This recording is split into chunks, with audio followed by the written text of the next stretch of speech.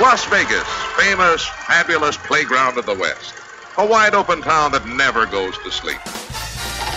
Vegas! Vegas, baby, Vegas! You're either in or you're out. Right now. My best mates are going to Las Vegas this weekend. I'm told it's incredible. Las Vegas, here we go! Pack your bags and get ready for a different kind of Vegas experience with someone who knows Vegas inside and out. You're listening to Vegas Never Sleeps with Stephen Maggi. Welcome once again to Las Vegas, Nevada. On today's show, you'll meet a couple of folks who are experts on topics that Vegas fans love, boxing and entertainment. When you discuss the history of boxing, you cannot ignore organized crime. Prolific boxing author Jeffrey Sussman will talk about the mob's influence in the sweet science. Next, how about a great new show on the Strip? Its name is Vegas Gone Country, and it's become very popular in just its opening weeks. You'll meet the creator of Vegas Gone Country, Peter Pavone, who is also one of the show's star acts. And as always, you'll hear from our regulars on the wine world of Eddie O. Eddie Osterlin, America's first master sommelier, talks about those special restaurant wine and food pairings you see. Are they a good option? On Luxury Living Vegas Style, Katie Medrano of Flipping Vegas talks about the hottest design options on the market today. Finally, Scott Robin of VitalVegas.com will explain why some people pay so much money to be a part of the nightclub scene in Vegas. Let's go to Vegas, baby. Let's go tonight. Let's go to Vegas. We'll stay up all night. Let's go to Vegas, baby.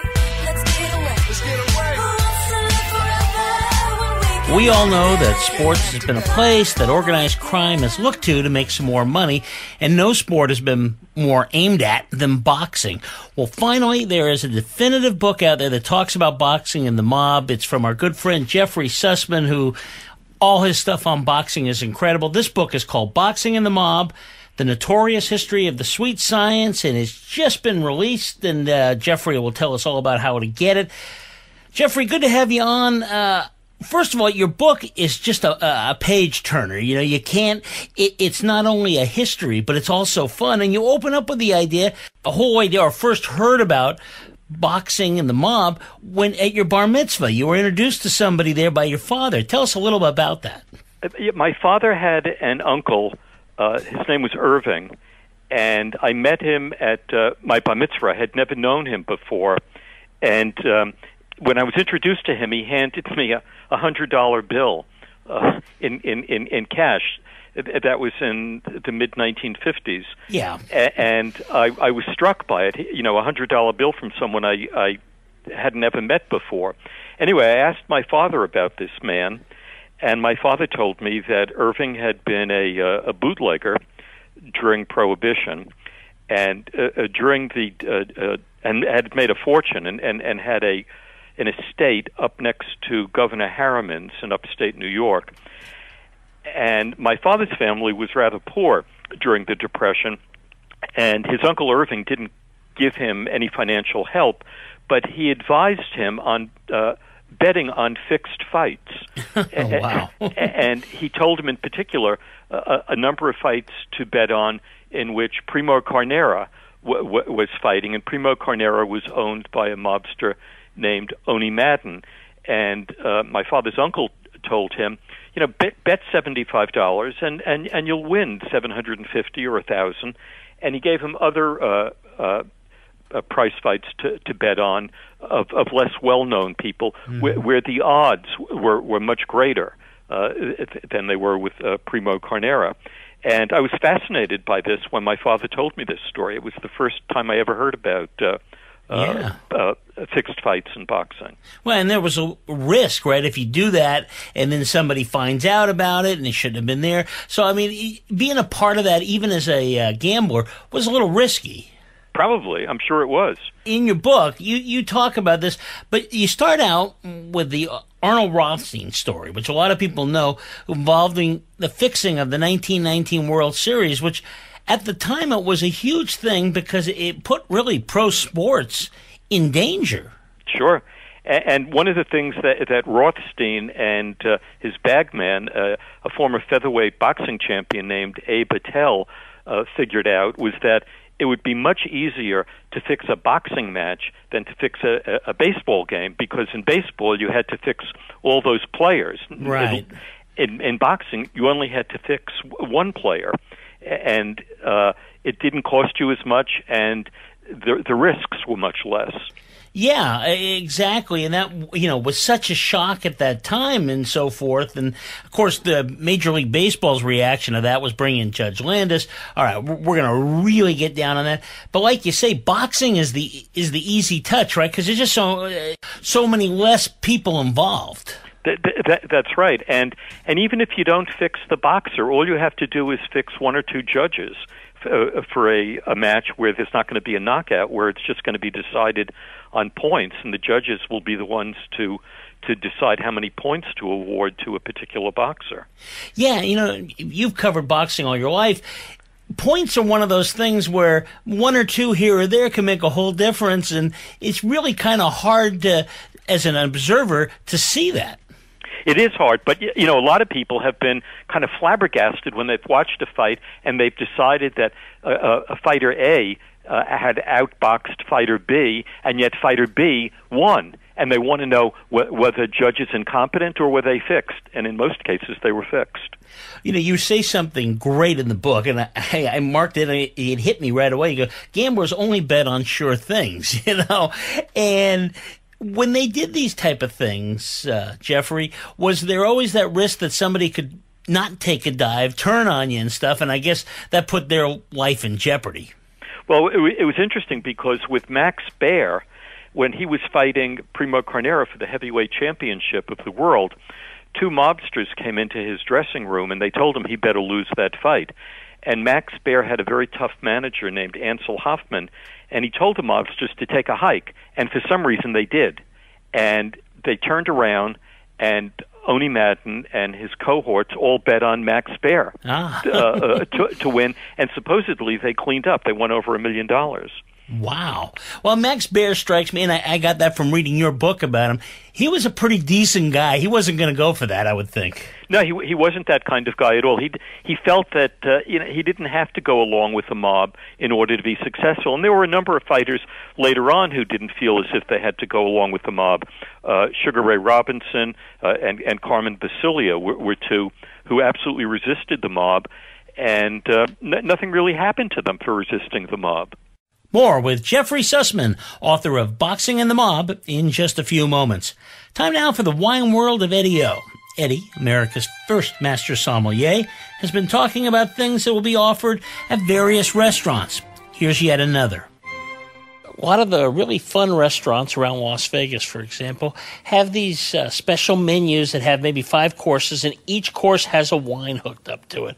Now, I know you're big on combining wines with food and what have you. Are those pretty safe, generally speaking, to go in and trust those things, do you find? Or is that something that maybe be more of a risk than you might think?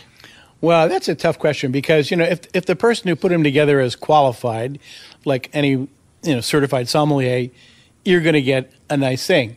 On the other hand, not in Vegas, but in a smaller town, sometimes the owner of a restaurant will find, they call them bin enders, wines that haven't sold for whatever reason. They put them on the menu and marry them with some kind of dish and go, these are good together, and they're just trying to get rid of inventory. That could happen. It doesn't happen very often if you're careful. But that's know your chef. Right? Yeah, know your chef. Know what you're getting into. Don't come in and have them pull the rug on you, and don't prepare yourself. Do your homework. And again, most people make a reservation on a Thursday for a Friday, and they go in and they say, okay, let it happen. I got an 8:00 reservation. Well, so do 80 other people. So you're one of 80. You're maybe not that special.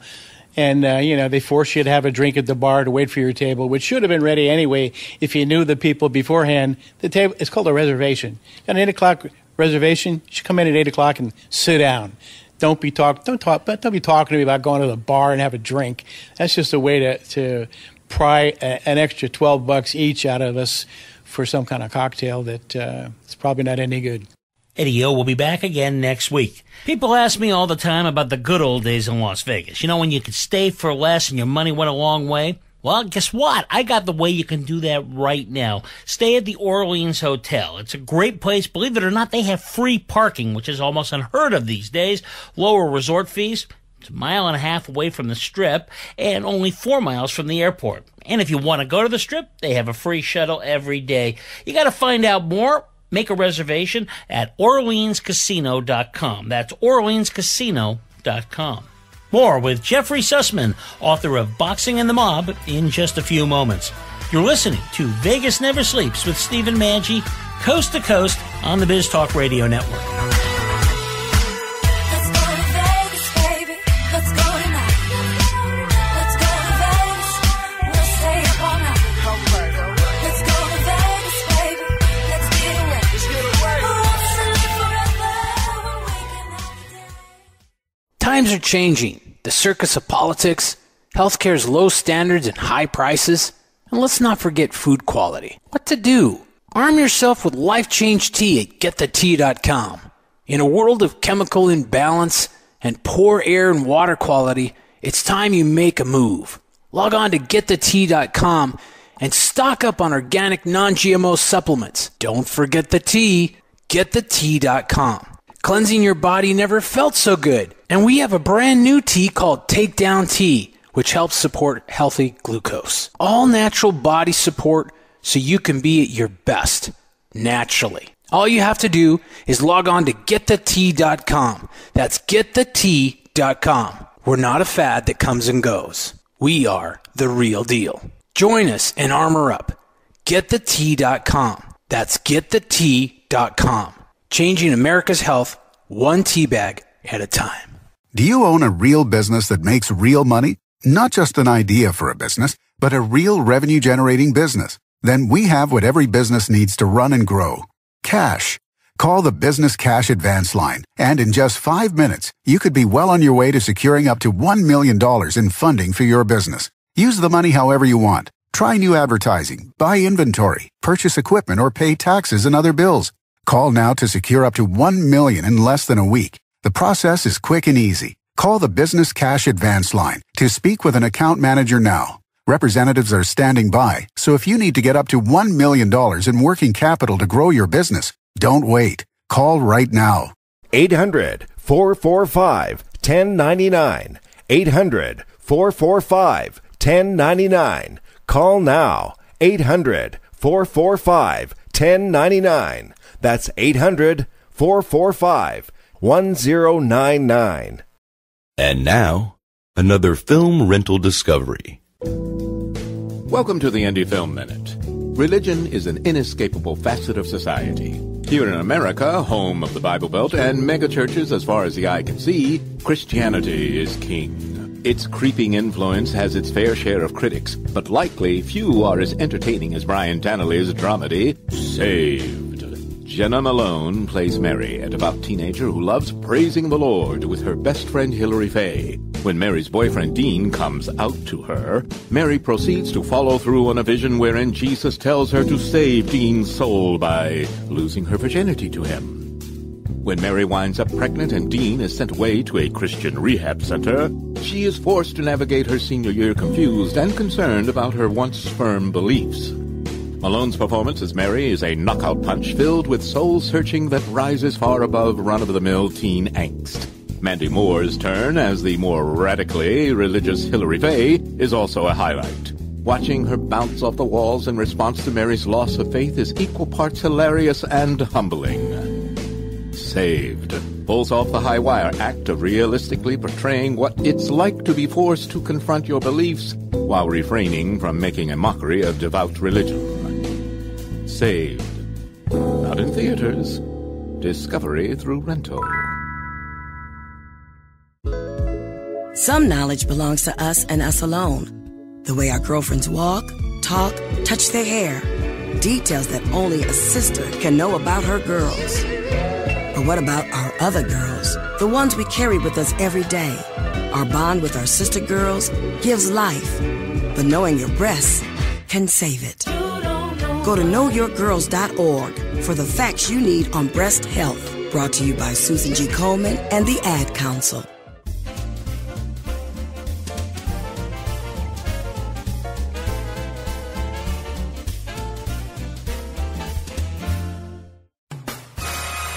Now, let's return to Vegas Never Sleeps with Stephen Maggi.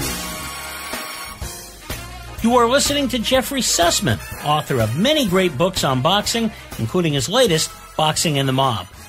That's really interesting because it had to be a gutsy thing because, especially back then, these guys would come and visit you and, your family's at risk. Everything you care about is at risk. It seems like it's pretty gutsy to say no to them. It is. There's a story of Frankie Carbo, who controlled boxing throughout the 1950s and early 1960s, going up to Sugar Ray Robinson's training camp, and he was waiting for Robinson in his car, and he said to Robinson, you can make a lot more money if you go along with us and let us fix some of your fights. And Robinson just said to him, that's not my style. I don't do it. And they let him alone. That's really, it's not only brave, but it's a smart decision because then you don't get into that, and it really is all on you.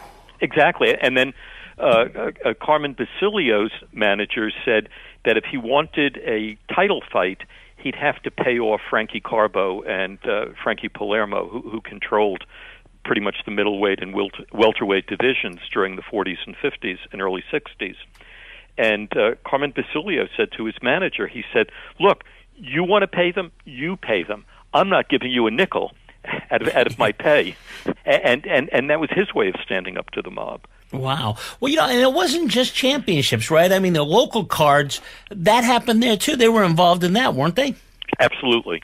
And you couldn't get a fight in Madison Square Garden, for instance, as a welterweight or a middleweight unless you were willing to work with Frankie Carbo, Frankie Palermo, and a guy named Jim Norris. And they controlled all the fights, and they controlled the outcomes of those fights. I was watching an old Untouchables. It's kind of a fun thing I do. I love that show. And they were showing that, why was it that these cities, where, like you say, New York and I guess Chicago, where this was obvious it was happening and nobody tried to stop it? The mobsters had a tremendous lock on it, and they were paying off politicians left and right. Especially in New York at Tammany Hall, which controlled Democratic politics in New York. And if you wanted to do business with Tammany Hall or you wanted favors from them, you just paid them off. Yeah, it's incredible. It's hard to imagine now. There's some great fights you talk about in there, and we're familiar with some of them thanks to the movies like Raging Bull. You talk about Jake LaMotta, and in fact, I think the chapter is The Big Fix on that. Right. And that was a tough one, right? Because LaMotta must have hated that, and he had to do that to move up. And here was a guy that was tough as nails, and it just had to kill him. Yeah, he refused for years to deal with the mob. But he couldn't get a title fight, and finally, he wanted a title fight so badly that he agreed to take a dive after Frankie Carbo beseeched him to do this. And even after he took the dive against Billy Fox, and it was very obvious to everyone who saw the fight that he took a dive because he just stood there and hardly defended himself, and people were booing and screaming, and that was his way of demonstrating to the world that it was a dive, that he really wasn't fighting. But even after that, he had to have 5 or 6 more fights before he got a shot at the title, and then he finally came into his own. But at the time that he took the dive against Billy Fox, he also bet $100,000 on Billy Fox to win. Okay. That's another way of doing it, I suppose. And you mentioned that a few times where people, the crowd can see it and they're booing. Do you think part of the reason that this was kind of allowed to continue is the fact that it didn't stop people from going to the fights, and I think I get kind of the idea that they all kind of knew that happened once in a while, and they were angry about it, that they're watching it, but at the same time, it was part of the game. It was part of the game, and a lot of the people who went to the fights thought that it only happened periodically. They didn't think that it happened as often as it did, because most of the time it wasn't that obvious. Yeah, and getting back to the story of your uncle, I could see where, if people had the right connections on that thing and you don't make it too obvious, it was a way you could make a real living on this. Yeah, I mean, people who were involved in the boxing game were making a fortune. And, they turned to boxing after Prohibition ended because they were looking for other ways to make money illegally. And one of the ways that they found was through boxing. And it combined easily with gambling. And there were members of organized crime who were promoting gambling, and gambling fit in very neatly with boxing. Well, how did they finally get the mob? I mean, at least there might be some influences now, who knows, but there's not the influence that you write about, certainly back several decades ago. What was the big change? I mean, was there, did the game just clean itself up, or how did that work? Well, what happened is there was a major prosecution against Frankie Carbo, Frankie Palermo, Jim Norris, and others, as a result of FBI wiretaps in Los Angeles in the 1940s, when in the late 1950s, okay, when Frankie Carbo and Frankie Palermo were trying to get hold of a welterweight champ named Don Jordan, and they were threatening Don Jordan's trainer and manager, and they even severely beat them up. And the local police in Los Angeles weren't doing anything to help them. They refused to get involved. And the manager and the trainer went to the feds, and the feds wired them and tapped their phones, and they got all this evidence against Frankie Carbo and Frankie Palermo. And it was prosecuted by Robert Kennedy, and he won convictions, and Frankie Carbo was sentenced to 25 years in prison, and Frankie Palermo 15 years. I think that Jim Norris was out on probation and was fined and had to give up some of his interests. But even from prison, Frankie Carbo and Frankie Palermo had an interest in Sonny Liston, and they were involved in his fights as well. You'll hear more from Jeffrey Sussman in just a moment. Time now for Luxury Living Vegas Style with Gady Medrano, star of Flipping Vegas, which is seen on the DIY network. Just check your local listings. So, what are the top design styles and houses in 2019? Let's ask Gady. Do you see any design trends now that are just different and are really appealing and drawing people, both the buyers coming in and so forth, that people are doing now that's a little different? Modern. People love modern and minimalism, I have to say. Just those clean lines, a clean look, a lot of quartz, a lot of grays. Like grays, what I've always said, grays are like the new browns. They're neutral. You can add any color to them. And just a modern, clean look is becoming really what's needed. A lot of remodels are going in that direction too, that, they were built, not older properties, or some older properties, but you just make the inside look more modern, clean lines, not cluttered in terms of colors, and be more neutral. And that can add tremendous value to your home too if you're looking to sell. And just generally, that's the direction things are going. You can find out more about Gady at GadyRealEstate.com. That's spelled Gady. More with boxing writer Jeffrey Sussman in just a few moments. You are listening to Vegas Never Sleeps with Stephen Maggi, nationwide on the Biz Talk Radio Network. Let's go to Vegas, baby. Let's go tonight. Right now. Let's go to Vegas. We'll stay up all night. Let's go to Vegas. Have you written a book? You can become a published author with Dorrance Publishing, the nation's oldest publishing services company. Countless authors have trusted Dorrance for nearly 100 years to bring their book to the market. Our professional team will edit your text, design your book pages, and create an appealing, eye-catching custom cover. Plus, our authors benefit from a custom book promotion marketing campaign that makes your book available where people buy books, like Amazon and brick-and-mortar bookstores. So make this free call right now to claim your free author's guide to publishing. Don't wait another day. Take one step closer to realizing your dream of becoming a published author and seeing your name in print. You've already written a book, so the next thing to do is make this free call right now to Dorrance Publishing and get your free guide to publishing. Call right now. 800-908-9850. 800-908-9850. That's 800-908-9850. The two tight ends are lined up as tight ends. Back goes Darrell to pass. He's looking for Smith, but instead goes down the middle. Chester, touchdown Raiders! Holy Toledo, what a great call! 19 yards and a Raider touchdown to make it 22-3. Chester had gotten free at the 5 and was all alone in the end zone 2 yards in. That is the Oakland Raiders. No, not the Oakland Raiders of 2017, but the Oakland Raiders of 1972.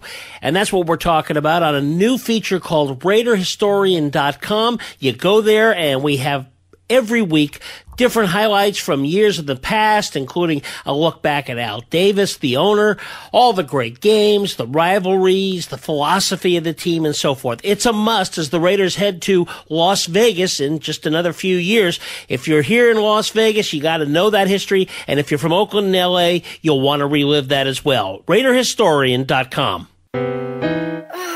Steven. Who said that? Me, down here. Ugh, what are you, a yellow booger? I'm a banana slug, Steven. What are you doing in my room? I'm your sense of adventure. It's been a long time since we've had an adventure in the forest. Mom took me to the forest last year. I'm a slug, Steven. It took me a long time to get here. You're right. I should get out. Yeah, the forest is not that far away. Hey, Mom! Come to the forest where the more adventurous you lives. Check out discovertheforest.org for cool places nearby. Brought to you by the U.S. Forest Service and the Ad Council. Angstrom Minerals represent a quantum leap in nutrition. Liquid minerals offer a more concentrated and quicker boost because they integrate into the body faster. Unlike that handful of pills you take every day, Angstrom Minerals bypass digestion and go directly to the cells. Try Angstrom Minerals for your body, your health, and your life. Register online and use your account to save 5% off your retail order every time you shop. Some restrictions apply. Please visit elementalresearchinc.com. It was a goal that I wanted to achieve from the very beginning. I'm a 40-year-old man that walked in there to get his high school diploma. I wasn't sure if I could do it. It was very hard for me, but the teachers, the counselors, they help you. One of the teachers was Miss Araceli. Miss Araceli, she gave me direction. Every single time I had a question, she'll put down whatever she's doing and she'll come over and she'll sit there with you until you get it. At age 47, with the help of his teacher, Marco finished his high school diploma. 50% of getting your high school diploma is walking through those doors. The other 50% is doing the work. Getting your high school diploma, it is a life-changing experience. It really is. It catapults you to where you want to go. No one gets a diploma alone. If you're thinking of finishing your high school diploma, you have help. Find free adult education classes near you at finishyourdiploma.org. That's finishyourdiploma.org. Brought to you by the Dollar General Literacy Foundation and the Ad Council.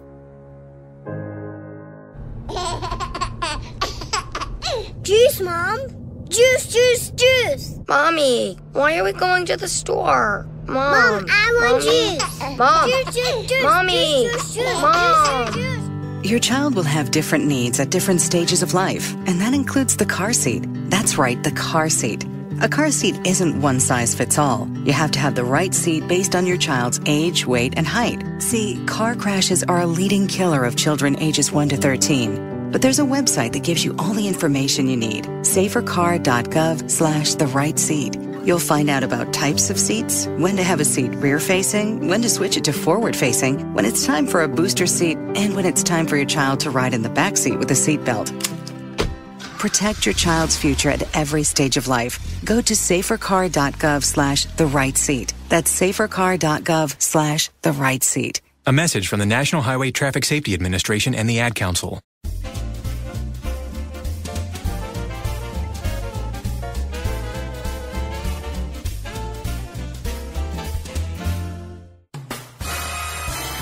You're listening to Vegas Never Sleeps with Stephen Maggi. You are listening to the author of the book, Boxing and the Mob, Jeffrey Sussman. I'm just wondering, as I'm listening to you too, the fact of when TV got involved with Howard Cosell and more of these fights were televised, it was less, more people are seeing it, right? Does that go a little bit to help? Because, the more eyes on it, I would imagine the harder it is to do.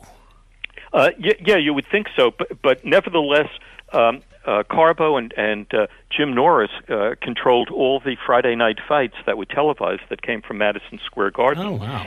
And for them, it was a monopoly so that when a very fine boxing trainer named Ray Arcel was promoting televised boxing matches from Boston on Saturday nights, he was warned not to continue televising them, and he had a number of threats against his life, and he ignored them.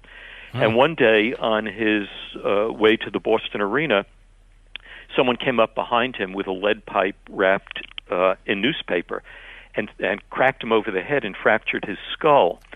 And he was in the hospital for weeks. And he decided at that point that his life was worth more than televising boxing matches.